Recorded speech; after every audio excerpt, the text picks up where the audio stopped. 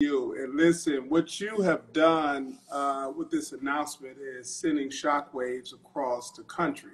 Thank you. Like you, many of us African-American males who grew up in communities with trauma, we realize the disproportionality in terms of how aggressive law enforcement was towards us. And many friends we lost along the way because where we were able to avoid all the traps, seeing far too many individuals falling in the trap. So thank you for what you have done. But honestly, thank you for what we got done together, because I want to be clear that none of this would have happened had it not been for folks like you, the NAACP, organizers, organizations, impacted citizens who came up and were just continuing to beat the drum and to say this has got to happen. And and I tell you, Mr. President, it's one of these things where a little over a year ago, our state voted that we would have that we were going to create a recreational cannabis market in the state of Maryland. And the thing that we knew was that now, as we've done this rollout and we spent the past year doing this recreational cannabis market, we're also very clear. You cannot celebrate the benefits of legalization if you do not wrestle with the consequences of criminalization. Can't do it. And this is just basic fairness of what we're talking about. Though, to your point, we have had communities that have just been so deeply impacted by this issue. And you look at how in the state of Maryland alone, African Americans were 3 times more likely to be arrested for cannabis in this, during this time period. During the whole entire war on drugs, over half of the arrests that we had during that time period was for cannabis, for something that's now legal inside of our state. So as we are now having, a multi-billion-dollar industry that is getting rolled out, we also knew that this had to be an opportunity that you had to right a lot of wrongs. Yeah. And that's where with this pardon, with the largest mass pardon in the history of the United States for cannabis convictions, which again, we worked on together to make happen. This was a way of being able to say that we are able to wrestle with our history to create a better future, and one that we think could honor all of us. I can only imagine all of the individuals who have benefited now from this decision. They can be gainfully employed. They are not walking around with a scarlet letter. They can actually be contributing members of society. I grew up in the inner city of Detroit, and one thing I know, where there is no economy, one will be created. And what you have just done here is create opportunity, not because it was the legal thing for you. Well, it was the legal thing for you to do. You did it because it was the moral thing to do. That's right. The $1 billion that will be transacted as a result of this industry is something that African Americans realized they had no option. So they participated in an economy that was not above board, so to speak, legally, right, when in fact, what we now recognize, it was a trap that created barriers for some of the most intelligent, gifted individuals this society has ever produced. Right. And now they can really share their gifts to not only for their families, not only for their neighborhoods and African community, but for democracy and right here in this country, but globally. That's right. And you think about what this has meant. It means things to folks like, a brother named Shiloh, who was there when I signed a pardon, who received one of my pardons. A brother who had the only thing on his record was a misdemeanor cannabis conviction. And that has kept him from getting gainful employment for all these years. Somebody who on his second day of the job got fired on his second day of the job because he couldn't pass a background check. And the background check because of a misdemeanor cannabis conviction. This is impacting folks who are looking to get barber's licenses. This is impacting folks who are looking to get government contracts. This is impacting folks who are looking to get student loans and home loans. I mean, like the fact that we have used this as a society, used cannabis as this cudgel for so long, and then we're willing to say, but we're going to open up a market and not wrestle with the fact that so many people and families have been so directly impacted on this. It just did not make sense. And so you're absolutely right. The ability now to bring people back into an economy in a way that we need them back into an economy. in a way of helping people to reintegrate with families, in a way that we want them to be able to reintegrate with families, and in a way that we want them to be able to participate in a new growing market of something that, you know, Maryland, I'm proud of. In the past year, Maryland has rolled out, you know, the most equitable and the most transparent cannabis rollout in the United States. We're very proud of that. 174 new social equity licenses have been given in the state of Maryland for people to be able to join into the cannabis market. That's a good thing. However, we still need to get rid of these artificial barriers that continue to stand in the way for people to be able to participate in our larger economic growth that we're seeing here in the state. I mean, like you, we know and knew people who got trapped in 1994 at the age of 20. Correct. And here we are 30 years later, and you finally have given them an opportunity. But 30 years of lost opportunity, 30 years of being undervalued as a human being to provide for your family, 30 years of walking in the shadows, and although you have full citizenship, you're not entitled to all of the benefits, the privileges, and the opportunities that this country have to offer. That's right. You know, when I think about the workforce of the future, we got to wrestle with the fact that we're running out of people, and we need more people who can participate in the workforce of the future, because in order for us to remain a leading nation economically, in order for us to truly leverage this notion of being a leading democracy, we have to ensure that our citizens are empowered and they embrace all what this country have to offer, and there are no barriers there. That's right.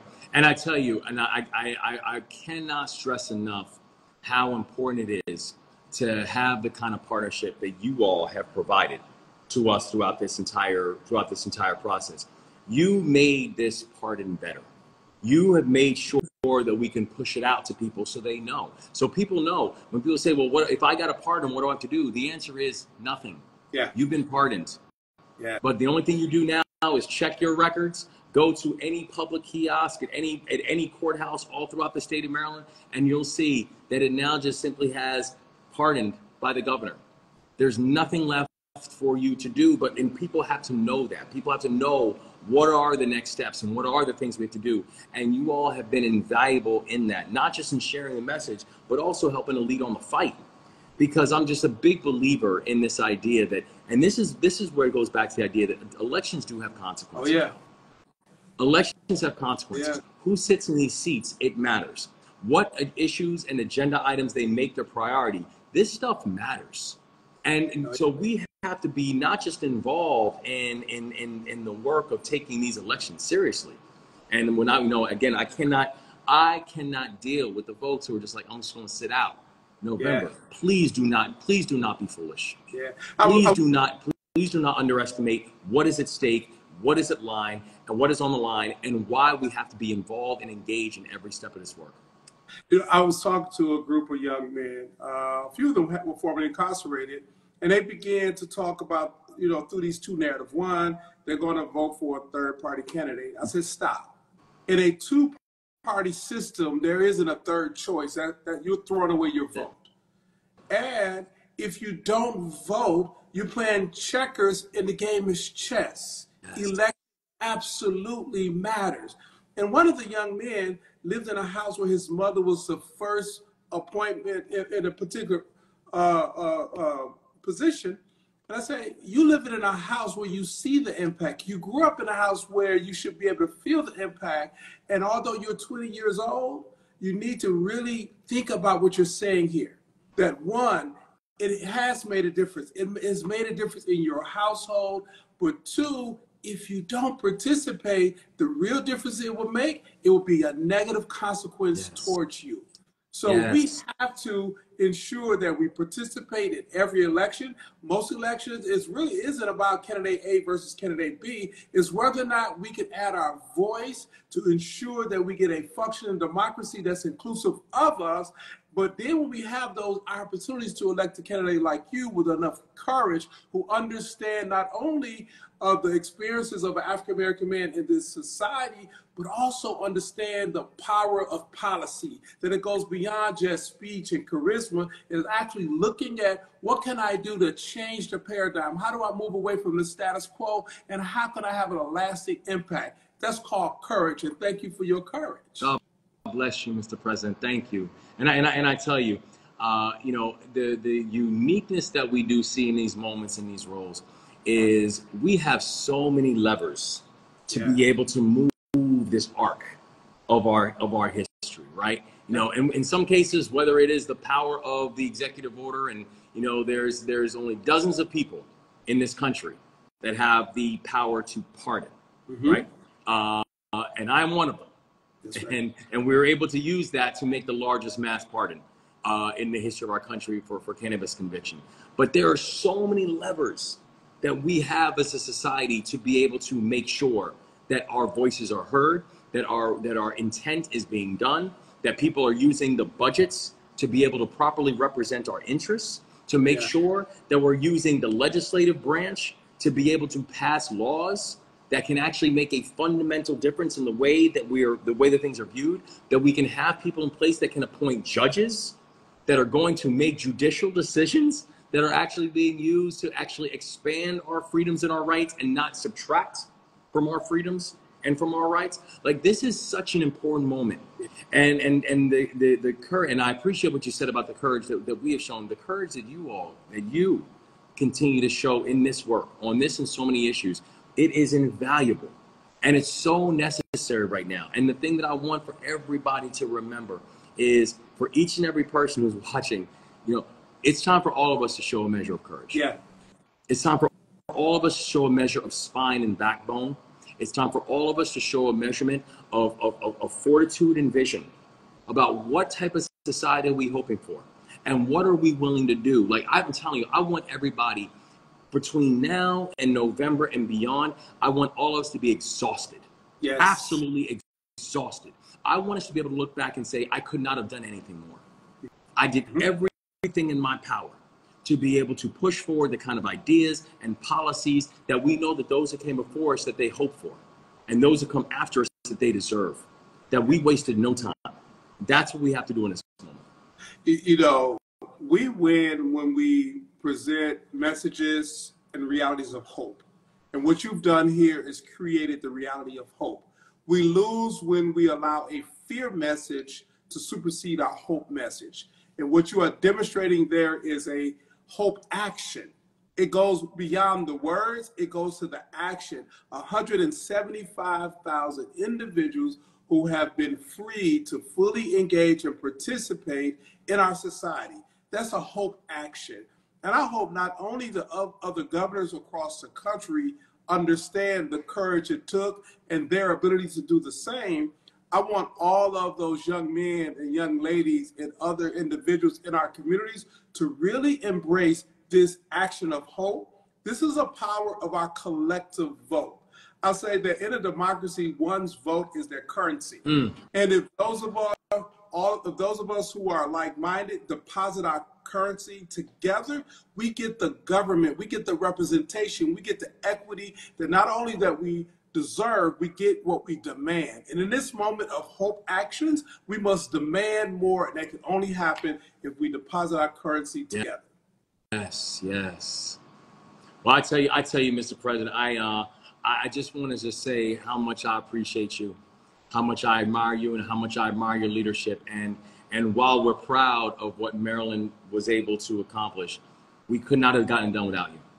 We could not have gotten done without your leadership, without your push, without your vision, without your pressure for us to go bigger and go more expansive and do something that is going to touch as many people as humanly possible. You know, when we say in Maryland, when we say we leave no one behind, we mean that. That is not a slogan. It's a governance philosophy. And I'm grateful for the work that you and so many other groups were able to do to help us to actually do just that. And so very publicly, I just want to say how much I appreciate you, how much I admire you.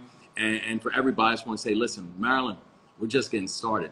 This is Maryland's decade, and I'm grateful that Maryland's really going to help to lead the charge on not just righting a lot of wrongs, but making sure that we can show people this is what inclusive growth actually looks like, and this is why it matters, and this is what we're going to fight for. Keep setting the example, because it is about the collective, all of us, to make this happen. I'm proud to stand on this platform we call NAACP. NAACP is many individuals, including you, and all the citizens of this country who want to make democracy work for all and ensure equal protection under the law. You're setting an example. Thank you. Continue to lead. God bless you, good brother. Thank you so much. Yeah. All right. Thanks, everybody.